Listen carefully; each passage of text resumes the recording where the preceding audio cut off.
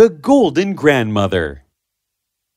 Once upon a time, in a faraway village, there lived a wealthy farmer named Lucas with his wife Mary.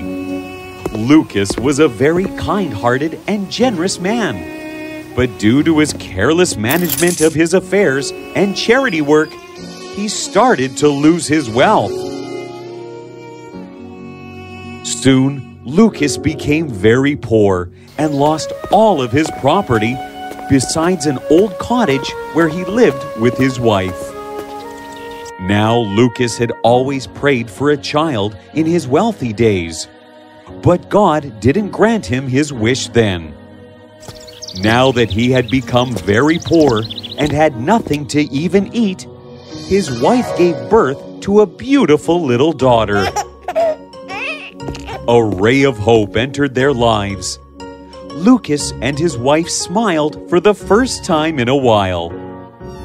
Holding his daughter in his arms, Lucas was suddenly saddened and began to wonder.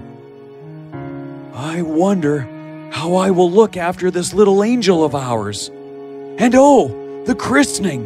What do I do? Honey, take her. I shall go and find a godmother for our little baby. He hurriedly went to the wife of a laborer who lived nearby and asked her to be the godmother to his child. The woman refused because she didn't think that it would do her any good by being a godmother to a child of someone as poor as Lucas. Dejected, he came back home. You see, Lucas, what happens to a man who has wasted his property? While we were rich, the burgomaster himself was our friend, but now he won't help us. Forget him, even the laborer's wife would not help us. The poor infant was shivering, and Mary didn't even have thick rags to drape the infant in to keep her warm. Suddenly, she thought of something and said, Lucas, I beg you, go to our old neighbor, the burgomaster's wife, Rosewood. She is wealthy, and I'm sure she hasn't forgot that I was the godmother to her child.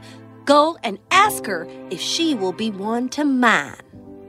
I don't think she will, but I'll ask her. With a heavy heart, Lucas went through the fields and barns, which were once owned by him, and reached the burgomeister's house. There, he was greeted by Rosewood. God bless you, neighbor. My wife sends her greetings and bids me to tell you that God has given us a little daughter whom she wants you to hold at the christening.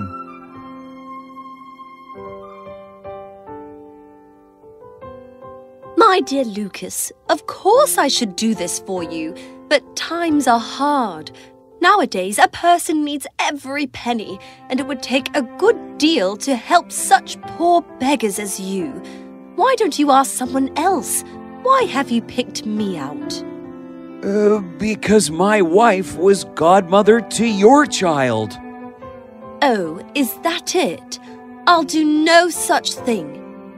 If I were as generous as you used to be, I'll become poor just like you. Lucas looked down and, without answering her, walked home teary-eyed. You see, dear wife, it turned out as I knew it would. But don't be discouraged. I'll take the child to the christening, and the first person I meet, I shall take for godmother. Mary sadly wrapped the baby in a piece of an old skirt and placed it in Lucas's arms. Take care of her. On the way to the chapel, Lucas met an old woman and decided to ask her, Grandmother, will you be the godmother to my child? Me? Lucas explained to the old woman about how everyone refused him on account of his poverty, and thus he decided to ask the first person he met. Oh, of course I'll be the godmother. Here, give me the little girl in my hand. The old woman and Lucas reached the chapel and saw the priest was about to leave. They at once went up to him, and Lucas explained everything to him. The priest felt very sorry for the baby and decided to christen the child. In a small ceremony, the christening was done, and the baby girl was named Marishka. Marishka, what a pretty name! After the ceremony, the old woman drew out a gold ducat from her pocket and stuck it into Marishka's clothes.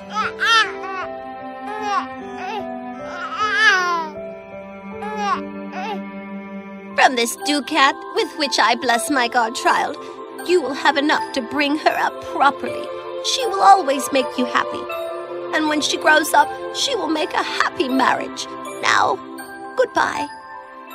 Saying that, the old woman touched the ground and instantly vanished in thin air. Lucas looked around, bewildered, but as Marishka started to cry, he was reminded to walk back home. Meanwhile, Mary was waiting for Lucas to come back home. She was weeping and suffering from the pangs of hunger, as there was nothing to eat in the house, nor a cent of money. Just then, Lucas entered. "Weep no more, dear wife. Here is your little Marishka. Take out the christening gift from her clothes, and you will know what an excellent godmother she has." Mary at once got up and pulled out not one, but a handful of ducats. And in excitement, she dropped them all on the floor. Oh dear, who gave you so much money? Just look! I know! At first, I was flabbergasted too. Now, let me tell you where they came from. Lucas narrated the entire incident to his wife, and then they both started to pick up the ducats from the floor. While doing so, they had a new surprise. Wherever there was one ducat, there they found 10. When they got them all together, they made a fine big heap. Mary, the woman must be an angel to help us in our poor times. I'm sure we can keep this money with a clear conscience, but we need to hide it. First, so that no one can find it. Also, please don't tell anyone about this. I shall go to the Burgermeister's wife and ask her to change it. Finally, we have the money to manage our lives better. Yes, but my dear, but don't forget that with this money, we must also buy back our old property, the house, the field, and the livestock, and then manage it more wisely than before. You're right. That's just what I'll do. I'll manage prudently this time, as I have learned my lesson, for poverty is a good teacher. Lucas quickly hid all the money in the chest and took one ducat and left home. After a short hour, he came back with a maid who was carrying a pail of foaming milk along with the food, and explained to Mary that the Burgermeister's wife had sent all of this for her along with her greetings. You see, Mary, what just one ducat did? If they knew how many more we have, they would carry us in their arms. I told Rosewood that our child received a handful of ducats as a christening gift. If she comes here to see you, make up your mind about what you're going to say.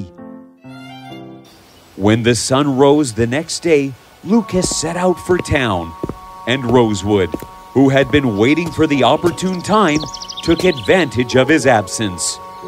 She visited Mary to find out more about the ducats. My dear neighbor, the blessing of God has come into your house with that child. Oh, if you mean the christening gift, it isn't so very much. However, may God repay that good woman, the godmother. The two chatted for some time, and then Rosewood left. On her way back, however, Rosewood stopped to tell her friends about Lucas's newfound wealth. Everybody in the village soon knew that at Lucas's house they had a hogshead of ducats. Meanwhile, Lucas came back with furniture and feather beds and more food. He also bought back his old farm with the cattle and the implements.